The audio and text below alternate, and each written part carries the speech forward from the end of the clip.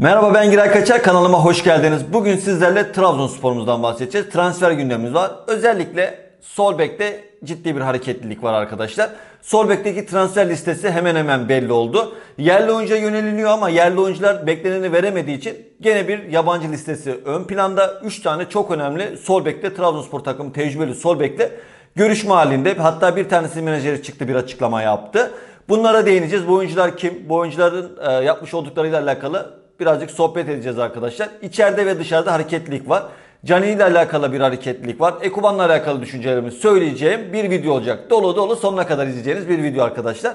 Öncelikle lütfen kanala abone olalım ve videolarımızı beğenelim. Şunu bir 50.000 yapalım artık, yüklenelim. Çünkü 500 kişi kaldı. İnşallah 50.000'i en kısa zamanda bugün yarın bitirmek istiyorum. 50.000'i yaptıktan sonra biliyorsunuz 5 tane forma hediye edeceğim sizlere arkadaşlar. Diyerek şimdi öncelikle şunu söylemek istiyorum. Dün birçok mesaj aldım sizden. Trabzonspor takımının yapmış olduğu tanıtım videosunda bana işte orada geçen bir cümleden dolayı, efsane geri geliyor cümlesinden dolayı acaba Sörloth mu geliyor diye çok fazla mesaj aldım. Sörloth'un gelip gelmeyeceği Temmuz'un başında belli olacak inşallah. İnşallah gelir ama bu Trabzonspor takımı kastedilmiş bir şeydi. Efsane geri geliyor. Trabzonspor takımımızı anlattığını düşünüyorum ben bu videoda. Onun için Sörloth'la bir alakası yok ve herhangi bir başka oyuncu alakası yok diye.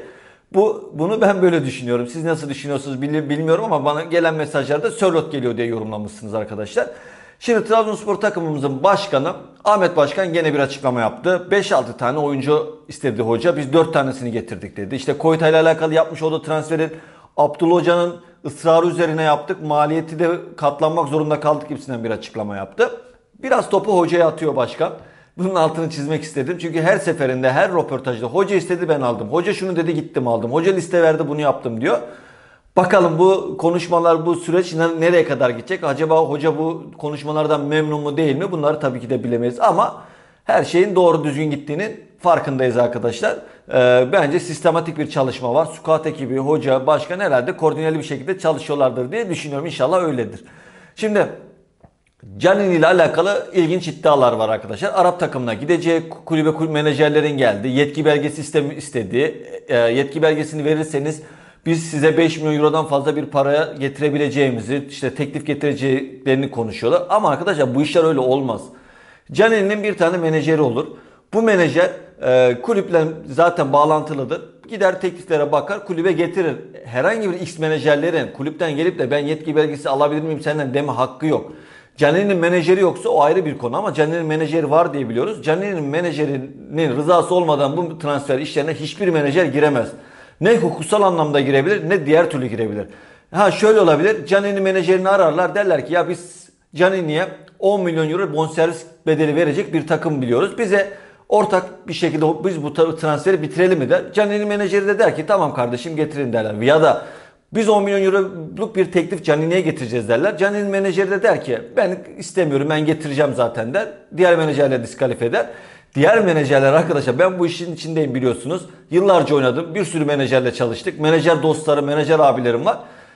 Eğer menajer ortaklaşa çalışma hareketinde bulunmaz ise diğer menajerler hiçbir şekilde ne uğraşır ne teklif getirir. Niye getirsin? Gider başka oyunculara, başka oyuncuları sunar o takımlara. Onun için bu işler öyle değil. Kulübe gelecekler, teklif, işte yetki belgesi isteyecekler falan filan, bunlar hikaye. Bu yetki belgesini Djanini'den ve menajerinden almaları gerekiyor öncelikle. Bunun altını çizerek Arap takımlarının ama Djanini'ye tekrardan bir yoğun ilgisinin olduğunu söyleyelim. Bu bizim için güzel bir haber. Ekuban'la alakalı da bonservis bedeli arkadaşlar 6 milyon euro belirlendi. Ekuban'ın hani İtalya gidecek gibi gözüküyor Ekuban. Ekuban çünkü gitmek istediği de konuşuluyor. Ekuban'ın ben şimdi gelen kadroya baktığımızda şişmiş bir kadro var. Cervinho'yu da oynatacaklar diye düşünüyorum. 2,5 milyon euroyu da çöp atmazlar. Yedek kulübesinde dursun diye de almazlar. Koyta aynı şekilde geldi. Şimdi sağ tarafa bir yerli gelecek ki ileride yerli bir oyuncu kullanılacağı artık net. Çünkü benim bir tezim vardı. Sol bek eğer adam bulamıyorlarsa biliyorsunuz öngörü yapmıştık daha doğrusu. Yabancı gelecek diye ben ya haftalardır konuşuyorum. Şimdi 3 tane çok önemli sol bek var mesela. Bunların hiçbiri hani yalandan haber olduğunu düşünmüyorum. Ateş olmayan yerden duman çıkmaz. Ekuban için 6 milyon euro minimum teklif geldiği takdirde de verilecek. Ama bana 6 milyon euroluk bir teklif gelecek gibi bir görüntü vermiyor. Son olarak Uğurcan Çakır'la da konuşup 3 tane çok önemli sol bekin kim olduklarını sizlere bahsedeceğim. Bir tanesini dün konuşmuştuk ama diğer ikisi de çok önemli sol bek. Gerçekten bu 3 sol bekler arkadaşlar çok iyi sol bekler.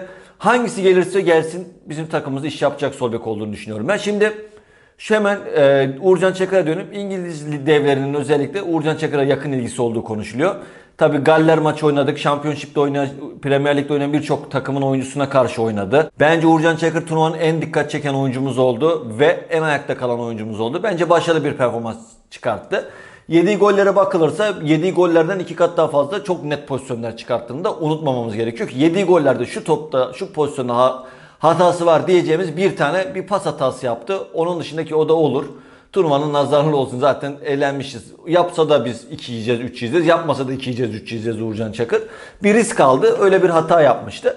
Ama arkadaşlar şunu söyleyeyim. Uğurcan Çakır'la alakalı ben bugün yarın bir gelişme bekliyorum. Euro 2020 evet tamamlanması bekleyen takımlar var deniliyor ama artık Euro 2020'de ilk etabı bitirdi neredeyse. İkinci etaba geçiyor. Onun için kamp dönemleri başlıyor. Hani Uğurcan Çakır'ın kalitesini gördüler. Uğurcan Çakır elendi. Uğurcan Çakır'ın kalitesini görüp de hala 2020 bekleyecek bir takım olduğunu ben düşünmüyorum. Vereceksin parasını, alacaksın.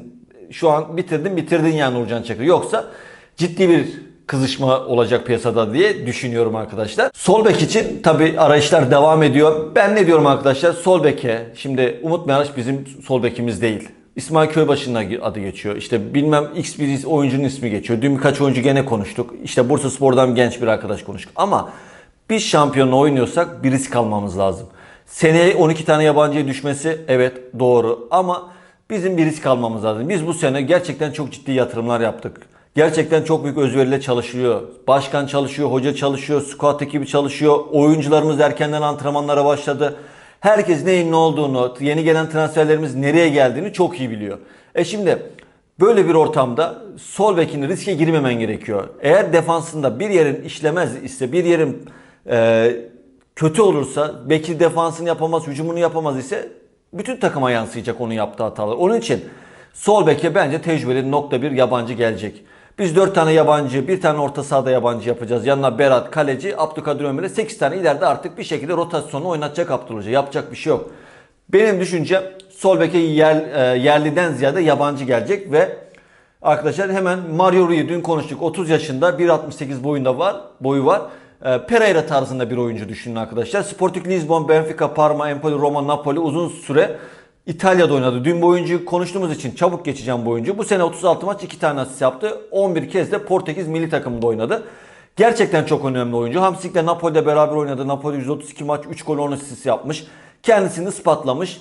İtalya'da özellikle çok tanınan, Portekiz'de gene milli takımında oynamış, milli takım oyuncusu olan bir oyuncu Mario Rui. Mario Rui ile alakalı Galatasaray ve Trabzonspor takımının girişimi var. Ve iki takım da bu oyuncuyu istiyor. Bu oyuncu gelse olur mu? Bence olur. Bir diğer oyuncu Gabriel Fuentes. Şimdi bu oyuncunun menajeri açıklama yaptı ve menajerin açıklamasını yaptığı an ortalık zaten yandı. Bu oyuncu arkadaşlar şimdi Kolombiyalı ve şu an Türkiye'de olması da biraz kafalarda soru işareti çıkartıyor. 1-2 ay önce biz 2,5 milyon euro imza parasıyla beraber teklif aldık dedi. Ve 1.80 boyunda bu sol bek. Bu sene 26 maçta 6 tane asist yaptı. Junior FC'de 118 maç 3 gol 14 tane asist yaptı bugüne kadar. Hani menajer açıklama yaptı. 2,5 milyon euro teklif aldık dedi. Bu oyuncuyu ben Gabriel Fuentes'i izledim yani. 2,5 milyon euro nasıl teklif edildi falan.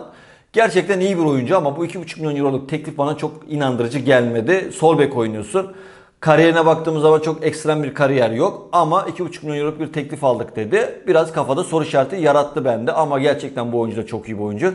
Kolombiyalı milli takım oyuncusu. Ben beğendim, izledim. Gerçekten Mario Rui, Gabriel Fuentes bunlar kaliteli sol bekler. Bunlar Trabzonspor takımımıza geldiği zaman hiçbir şekilde sırıtmayacak sol bekler.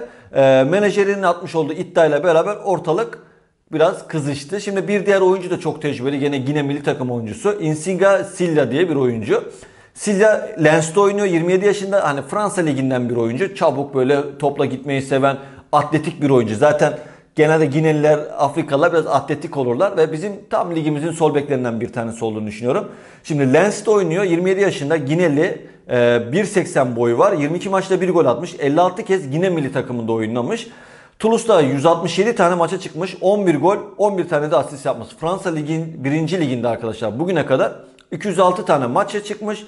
10 gol, 12 tane asist yapmış. Bu oyuncu çok fazla hücum yapmayı seviyor. Özellikle bu oyuncu dikkat edilmesi gereken bir oyuncu. Gerçekten hücumu çok seviyor. Fizik yapısı çok iyi, atletik. Hem defansını iyi yapıyor hem hücumunu iyi yapıyor. Ve Trabzonspor takımımız bu 3 sol bekten bir tanesini getirir mi? Getirebilir. Kiralık yöntemleri aranıyor.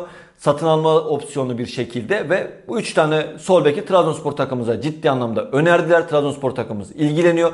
Liste bu şekilde olduğu iddia ediliyor. Tabi Trabzonspor takımımızın sol beke ve santrafora ihtiyacı var. Santrafora dikkat ettiyseniz olay biraz kapanmış gibi. Sanki santraforumuzu biz aldık. Euro 2020'den sonra santraforumuz gelecek gibi bir hava var. Çünkü hiçbir şekilde ne santrafor konuşuluyor ne santrafor adı geçiyor. Tamamıyla Sörloth odaklanılmış bir bekleme potansiyeli var. Tabi bunda da Ekuban'ın, Djanini'nin, Koyta'nın takım içerisinde olması, bu oyunculardan Koyta değil de Djanini ve Ekuban'dan bir tanesinin satılmaması da elin ayağını bağlıyor. Şimdi Ekuban, Djanini, Koyta 3 tane santrafor. Bunlardan bir tanesi olduğu da satılmadı. Dördüncü bir santrafor alırlar mı? Soru işareti. Gerçekten büyük soru işareti. Ki Cervinho'yu da oraya çok nadir, çok iyi oynamıyor ama oraya da kaydırma ihtimalin de var Cervinho'yu. Zaman zaman oraya da koyabilirsin yani. Tecrübesiyle orada bir şeyler yapabilir. Böyle gündem var arkadaşlar ve bir diğer önemli bir gündemde Hamşik ülkesine bir basın toplantısı yaptı. Bir röportaj yaptı pardon. Sordukları soru Napoli'ye gelecekmişsiniz geri doğru mu diye bir soru var arkadaşlar. Yani bize imza attı. Oyuncu Napoli'ye geri dönüyorsun diye bir soru geldi. Böyle bir iddialar atılmış. Ve Hamşik de ben şu an Trabzonspor takımına imza attım. Zaten kafamın karışıklığını gidermek için Euro 2020'ye daha rahat konsantre olabilmek için ben Trabzonspor'a imza attım. Böyle bir şey söz konusu değil diye bir açıklama yaptı. İlginç bir soruydu bence. Yani imzalamış Trabzonspor takımına gelmiş bir oyuncu için böyle bir soru gerçekten çok büyük kafa karışıklığı ama Hamşik de gerekli cevabı verdi zaten. Bugünlük gündem bu arkadaşlar. Ekstrem bir durum olursa her an bilin ki transfer haberi olur, transfer olur, bir gelişme olur, sıcak gelişme olur. Videom gelir biliyorsunuz. Lütfen kanalımıza abone olalım. Eğer beğendiyseniz beğen butonuna basmayı unutmayalım. Bildirim açmanız çok önemli. Videomu çektiğim an sizlere bildirim gelir ve bundan haberdar olursunuz. İlgi ve alakanızdan dolayı çok teşekkür ederim. Gerçekten çok mutlu ediyorsunuz beni. Ben de sizlerin bu bana yapmış olduğunuz geri dönüşümden dolayı mutluyum ve elimden geldiğince her gün bir şekilde sizlere video hazırlamaya çalışıyorum, sunmaya çalışıyorum. Oyuncuların isimlerini sizlere bildirmek istiyorum ben de. Sizler kadar ben de çok merak ediyorum. Her gün ben de bakıyorum, araştırıyorum, arıyorum, soruyorum. Bu videoları çekmeden önce 1-2 saatlik bir eforum var. Videolardan sonra 2-3 saatlik bir eforum var. Günde 5-6 saatimi sizlere ayırıyorum arkadaşlar. Beğendiğiniz için, yorum yaptığınız için, her şey için çok teşekkür ederim. Kendinize çok iyi bakın. Videomun sonuna kadar gelen bütün dostlarımı ayrı seviyorum. Kendinize çok iyi bakın. Allah'a emanet olun.